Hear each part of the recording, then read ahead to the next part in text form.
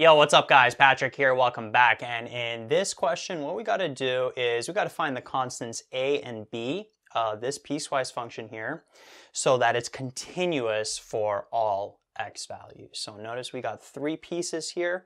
This piece when x is less than -2. This piece over here when x is between -2 and 1 and inclusive of both of those. And then this piece here when x is greater than 1.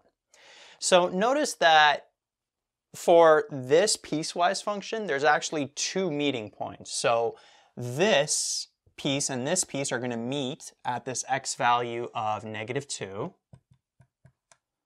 So that's one meeting point. And then this piece and this piece are going to meet at this x value of 1. And so what we have to make sure is that at this x value of -2, this piece and this piece have the same y value. So it's continuous. So basically the limit as we're approaching this function, the limit as we approach -2 of this function from the left side has to equal the limit as we approach -2 for the right side of this function here. Right? So those y values are going to have to equal. And then the limit as x approaches 1 from the left side of this function has to equal the limit as x approaches 1 from the right side of this function. And because we have two unknowns, a and b, we're going to have to make two equations. Now, before we get into that, one thing I want to mention is notice that for x values less than -2, this function is always going to be continuous, no matter what this a value is, no matter what constant it is. Because you could plug in any x value that's less than -2 for here, and it's never going to be undefined. Notice that this piece is going to be continuous for x values between -2 and +1. Notice here that this function is going to be discontinuous at an x value of -3 because it's going to make that denominator equal to 0. So there's going to be a vertical asymptote there. But notice that this function is not defined for x values that are -3. It's only between -2 and +1, right? So this function here is going to be continuous in that interval right there, because that -3 where this part is discontinuous is not within that interval for this piecewise function. And then notice that this here is going to be continuous for all x values greater than 1. Notice this square root's always going to be positive for all x values greater than 1. And then this ln here is going to be positive for all x values greater than 1. So that's another thing I wanted to mention before we get into these meeting points. So basically what you got to do here to create these two equations now is at this meeting point, -2, this and this have to be the same. So all we would do is we would plug in -2 for all the x values, right? So if we plug in -2 for these x values, that has to equal 3b over -2 plus 3 is just going to be 1. And then we're going to have plus a. And then if we plug in -2 here, we would have 1 minus 2 times -2, which is 1 plus 4, which is 5. The absolute value of 5 is just 5. So this would end up being 5a over here. And then this one we don't have to put. And then for this meeting point, this x value of 1, this and this have to be the same. So we would plug in 1 here, so we would end up having 3b over 4 plus, if we plug in 1 here for this x, we'd have 1 minus 2, which is -1, but the absolute value of -1 is +1, so that would just be positive a times 1, which is just a, equals, we would plug in 1 for this x value, 3 times 1 minus 2 is 1, ln of 1 is just 0, so I'm not going to write that. And then 1, 2 times 1 plus 7 is 9, square root of 9 is 3, so we would end up having 3b over here.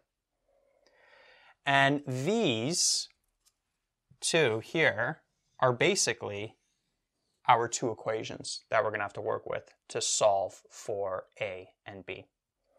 And then whatever values we get for the a and b here, those are the values that would make this whole function continuous, right? It's going to be continuous at those meeting points. Those y values are going to be the same. So I'm going to actually erase this here. So what I'm going to do is I'm going to simplify this a little bit. So negative 2 to the power 2 is 4. So we would have 4a. 2 to the power negative 2 is like 1 over 2 to the power 2, which is 1 over 4. So this here would simplify to minus 1 over 4.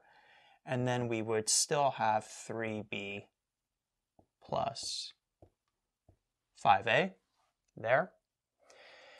And then what I'm going to do here is I'm going to bring the 4a over. So we'd have 5a minus 4a. So we'd have 3b plus a, right? 5a minus 4a is just 1a. And then we'd have the negative 1 over 4 still here. And then what I'm going to do is multiply everything by 4 just to get rid of this denominator. You don't necessarily have to, but I'm personally going to do that. So negative 1 equals 12b plus 4a. By the way, at this point, there's so many different ways to solve for this a and b. So as long as you're getting the same answer that I'm going to get at the end, then you're all good.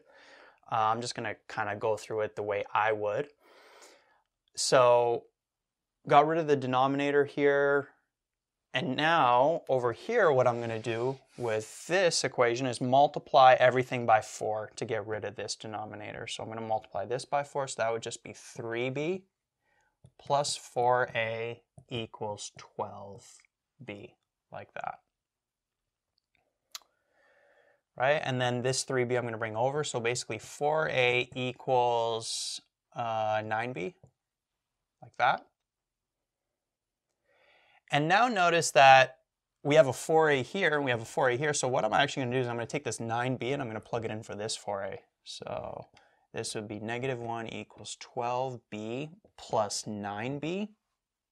So we'd have negative 1 equals 21b. And so b is equal to negative 1 over 21. That's one of the answers.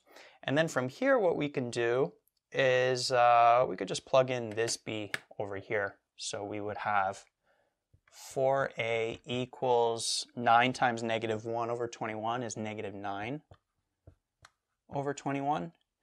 Divide both sides by 4. And dividing by 4 is like multiplying this by 1 over 4. And so this would end up being negative 9 over 84. And then from here, we can actually simplify this. We could divide the numerator by 3, the denominator by 3, and we would end up with negative 3 over 28. And so that's the simplified a value. We could have also reduced here, negative 3 over 7, and that would still give us negative 3 over 28. Right, so this a value of negative 3 over 28 and then this b value of negative 1 over 21 would make that original piecewise function that we had continuous for all x values.